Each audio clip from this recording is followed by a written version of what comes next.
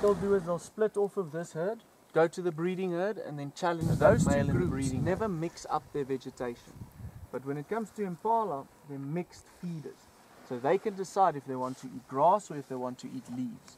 So you can basically throw them into any area. It's rare to see them here. And you can see you straight walking for the thick bush area.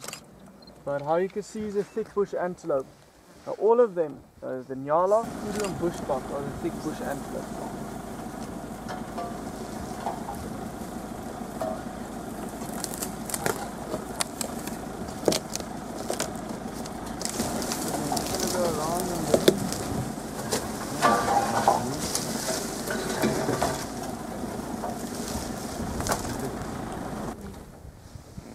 And then also when they move like this, it's not just a lot of buffalo bundled up together moving along. They've got a whole system how they'll walk. In front of the whole herd will be the pathfinders. Now those will be the big dominant males like these boys over here. They'll basically lead all of the females and then the youngsters and the babies, the calves. And surrounding them will be the less dominant males and the sub-adults. And then completely walking at the back will be then the oldest members of the group. Everyone, more than welcome to grab a few snacks.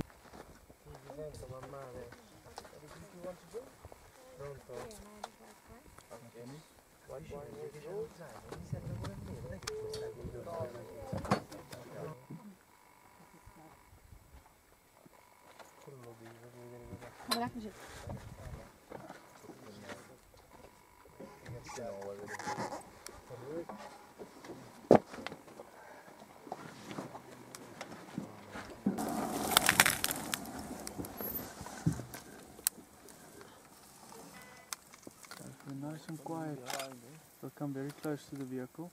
Now if they do come closer, the flash, put off the flash. No, if they come closer, yeah, put off flash. Is this a white one? Yeah. Ah bon? Qu'est-ce qu'il a dit ça?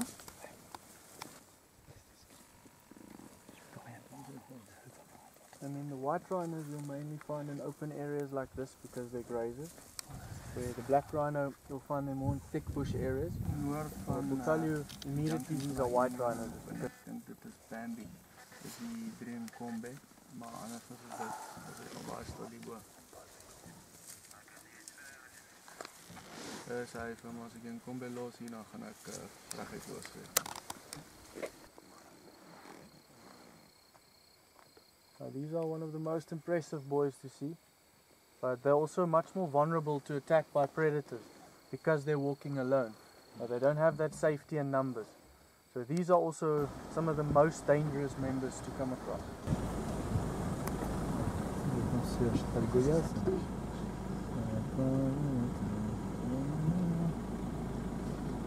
Like now, they'll be active. They'll also predate on other birds. It's nice seeing one of them. Pole spotted owlet.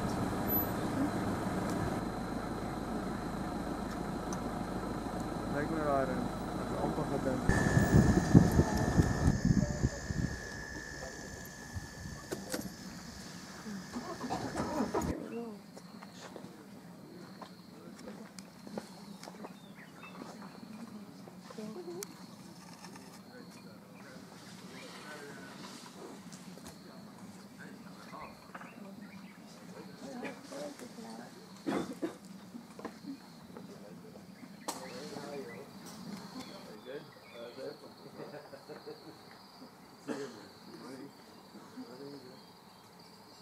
Very short-tempered as well, so if they're threatened they can snarl and they'll also take on any animal, no matter what the size. Even an elephant, if the elephant is threatening them, they'll try to take it on. Look how he's digging, eh?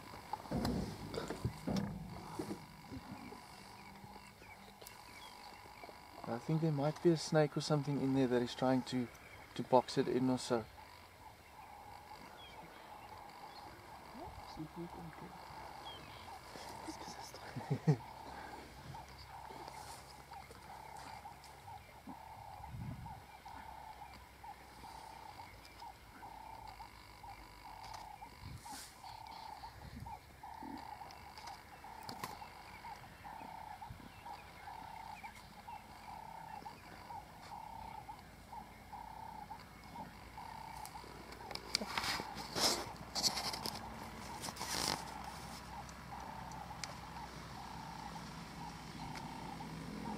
Exact, mama.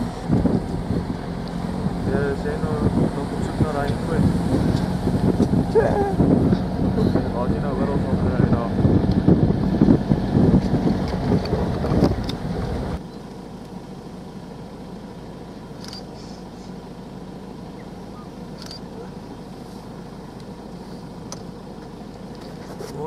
Daar's net daar op die drooi frustrating is al raadwolk is om in 'n muur so op te grou, maar dit is nog steeds daar. Dit is maar al so ver heel goed.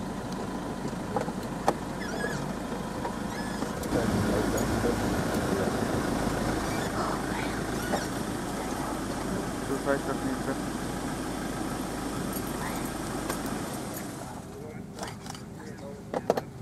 Here she comes, eh? Okay, don't stand up or anything now. You can come, Marius. Kom. Kom af, Marius.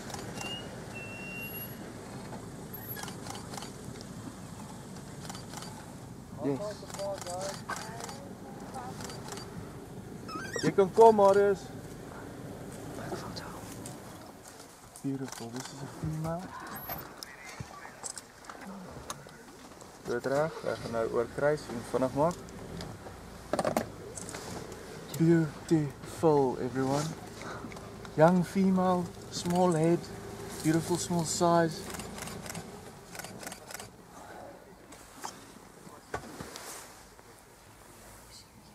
The male's much bigger in size, bigger head as well.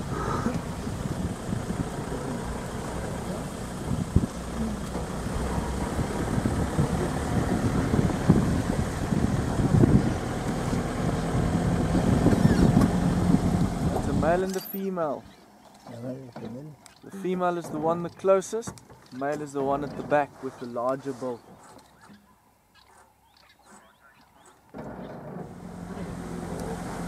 Male just across the axis of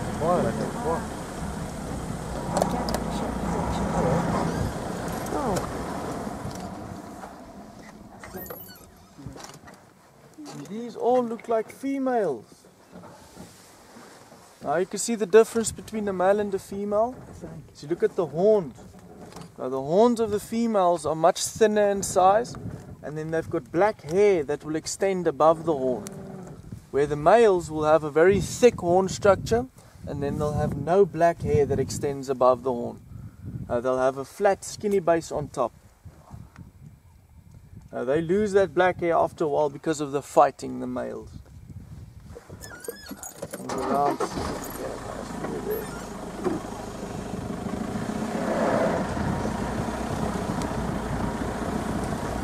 When they run, it's actually quite fast.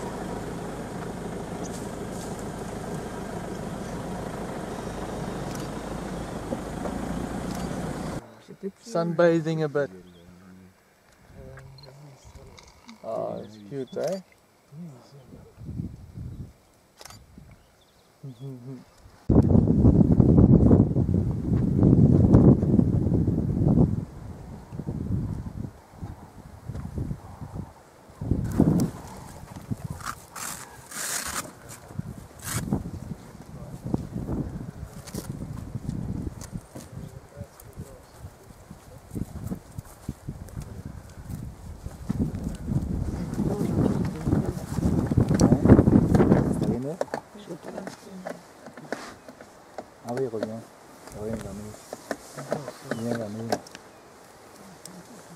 Big boy, eh?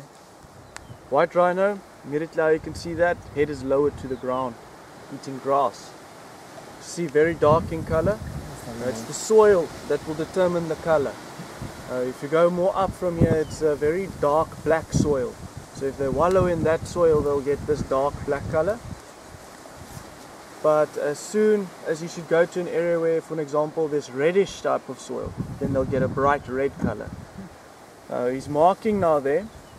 You'll see as we're driving, there's big dung piles next to the road. That is territorial markers for them. So what he's doing, he'll defecate there, urine spray, and then pull those back legs through the dung. Now that will get the scent in his feet. Now as he's walking along his territorial range, he's also then spreading that scent all along the area. And then those dung piles, those middens, if there's an intruding male that comes into the area and tries to take it over, you'll firstly go to that dung pile, take a bit of a whiff there, smell it, and that dung pile you can then determine, if he smells there, how many individuals are in the area, how big and dominant the male is by sniffing his testosterone, and then from there he can decide if he wants to avoid the area, if he's too small, or if he just wants to go in, challenge the male, take it over. Probably also seen on TV, or might even been there yourself, the Great Migrations. Now, these are the antelope that will do the Great Migrations. Now, what enables them to do that is the sloping back that they have. What happens is, even if they run at a full speed, the gait that they give is a lot shorter than a normal flat back antelope. So if they run at full speed, they maintain a half of a gallop. Now that gallop saves up energy while they're running. Now where the flat back antelope, like for an example impala, if they run, they give a massive gape, and that wastes a lot of energy while they're running at full speed. So that is why they will not migrate at all, but the wildebeest will be able to do that.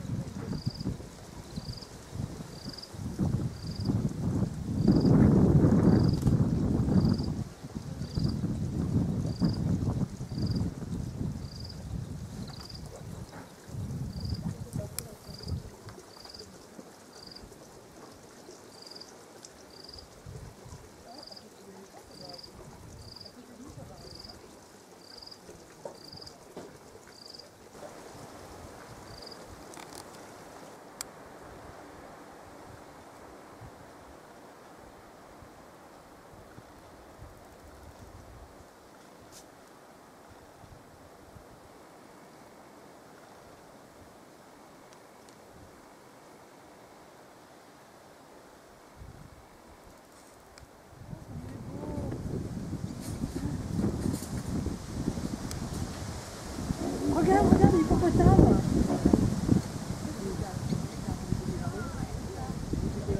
Il y a des grandes pattes. Hein.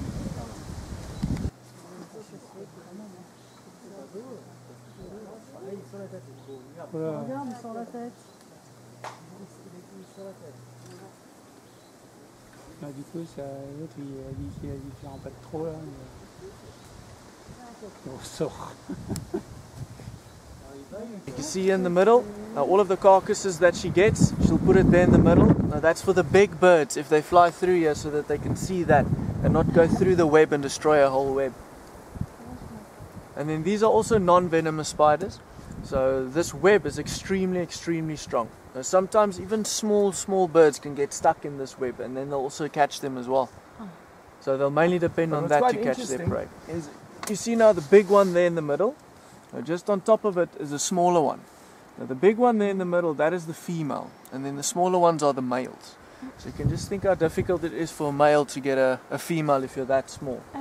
A lot of times they can be mistaken for prey, then the female will grab one of them and eat them.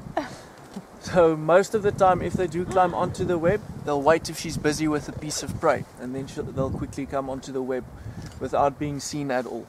But another way how they'll also go onto it is they'll climb onto one of the main strands, and before they go over to the sticky part, what they'll do is they'll use the web to almost play like a song, almost like a violin song on the web. Now those vibrations that are sent through will basically let the female know that a male has climbed onto the web now, and then she'll determine now if she wants to let him in or not. And then the breeding for them is quite interesting. Now it's called the lock and key mechanism. Now what will happen is the male he's got small pedipalps, 2 small legs on his chest. Now those 2 legs will have the sperm sacs. And then the female, she'll basically have 2 openings where only that male's pedipalps can fit into. So if she's busy with a piece of prey or maybe a bit unaware, he'll quickly try to get close to her. As soon as he gets the chance, he'll just put the sperm sacs in and then he'll try to escape as fast as possible. So that is basically how they'll breed these spiders. And then it's also not uncommon to find zebra and wildebeest walking together. It's actually quite a common sight as well. One of the main reasons for that is they'll use each other when they feed. So what will happen is the zebras, they're bulk grazers, so they eat any type of grass, tall and short grass. The wildebeest, they're selective grazers, so they'll choose which grass they want to feed on. And then out of all of the animals, they're all camouflage and they try to fit into the bush except for zebra. You can spot them a mile away. That one there to the right, the leg looks broken, eh? You can see how it's lifting it up. I don't think it can walk very proper as well. So that will be food for a predator that sees that. Now immediately if the predators look at a group of animals, it will look for the elderly members or maybe injured members like this, the weakest one in between them. But like I said, you can see them from a mile away. They're not developed to hide themselves at all.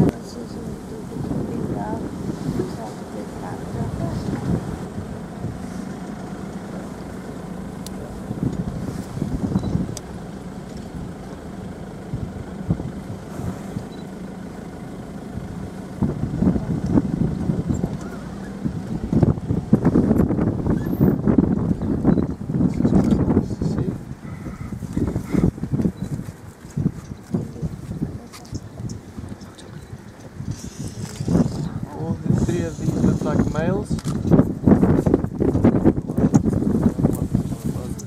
Young one of a fuzzy.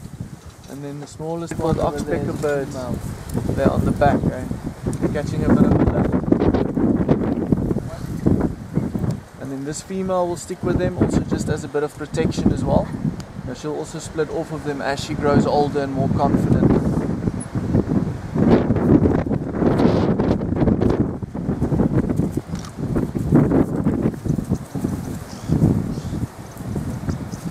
One there to the right is much bigger in size, so he'll definitely overpower the smaller one.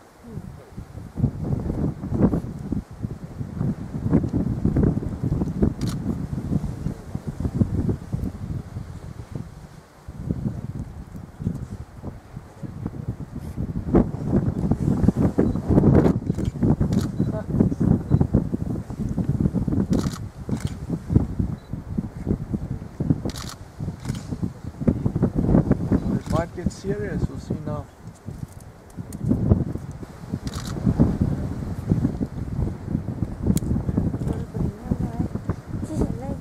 The rhinos seem like they're very silent animals, but if they fight then you hear most of their calls, grunts and squeals, and it sounds very strange. They've got up to 8 different vocalizations. Well, it looks like the male there at the back. The back leg in the fold, if he goes a bit forward, looks like there's a cut already there.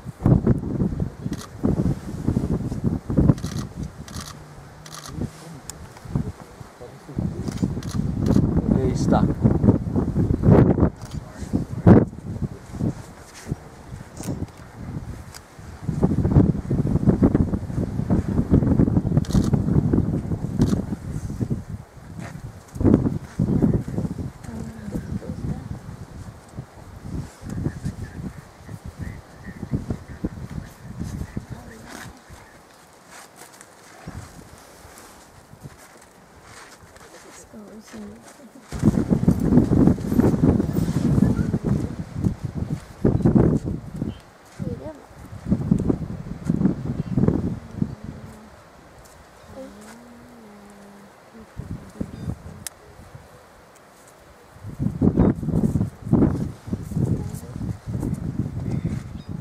See the cuts there at the back leg, eh?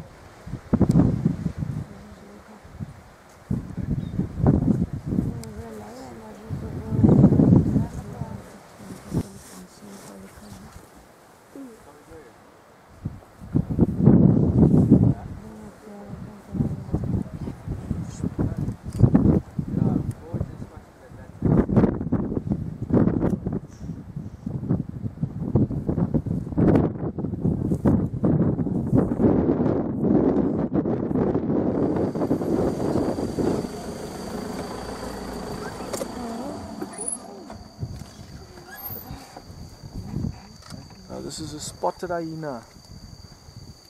Looks like a male. The males are smaller in size than the females. The females will be the biggest ones and the dominant ones as well. These are also very intelligent animals. They've got a few different communication calls, long distance calls. But the most common ones is the whoop that everyone knows of, and then that laughter as soon as they start laughing.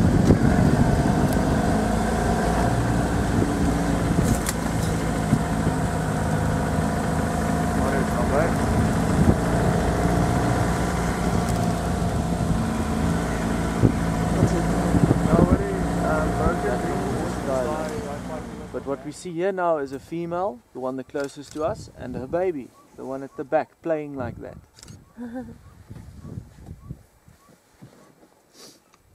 And this is also the female, you see the one the closest to us, that's the full size they grow up to. They cannot get bigger than that. They're very tiny antelope. And where is the male? The male, maybe she has no male, that he maybe was killed before the youngster was born or so. Yeah. Or he's just somewhere around here, I think. Yeah. But he will definitely always be by her side.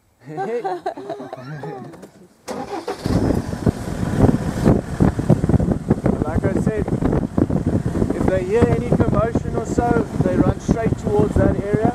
The leopard that everyone's looking for might have made a kill now here somewhere. So he'll be maybe heard that or so, and are on its way towards that side.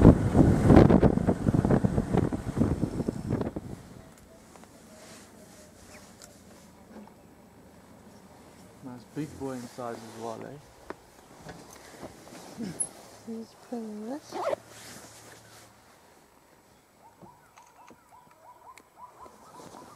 En ser annars så lagar en bild.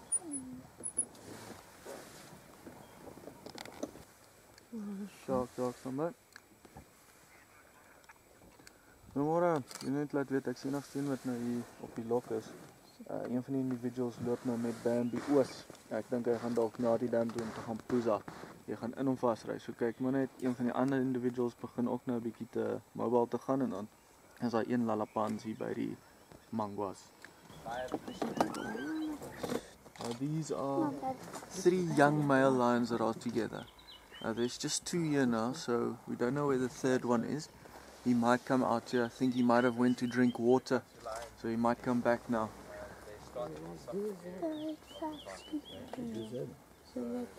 But this is very nice, eh? Nice and sad. Sad for the zebra. Well, they need to eat. Yes. If the zebra does not die, then the lions will die. So it's a scale you need to weigh. Yes, Oh, there's the third one on top there.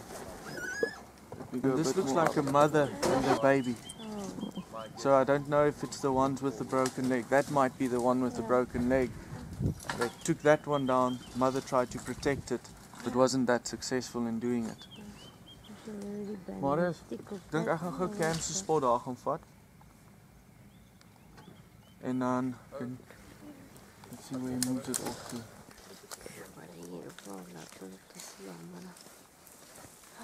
Nu ska jag ta andra sidan. A bit more to the open there. Ja, dan ligger ner.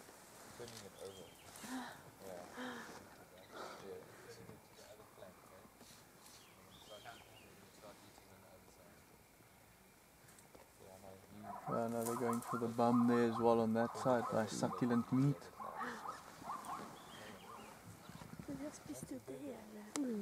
Indrefilén og innmaten og alt det der. Nå skal vi ut der med skinkesteika.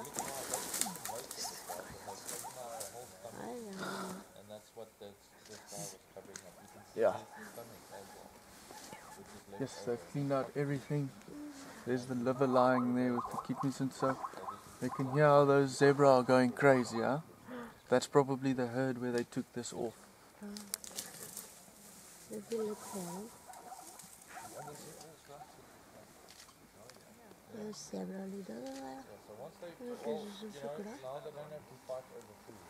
Just took a toilet break. Luckily there.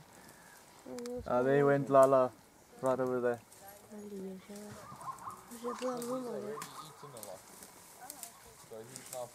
See how strong they are, eh? Ja. That's not a light piece of meat.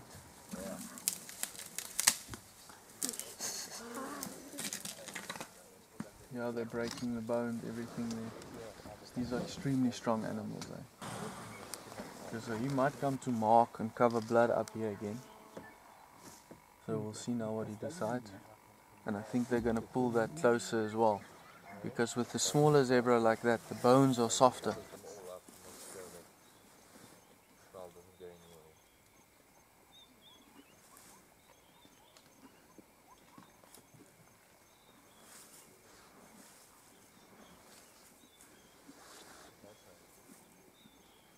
Is it the liver? Yes. He's not going to eat it? Maybe a bit later on. Okay. But they'll focus now more on the nice succulent meat that's still left there. Okay. Simple. Yeah, luckily he's doing it there and not here.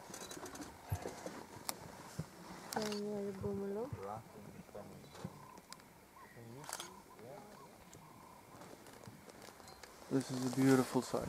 We're very lucky.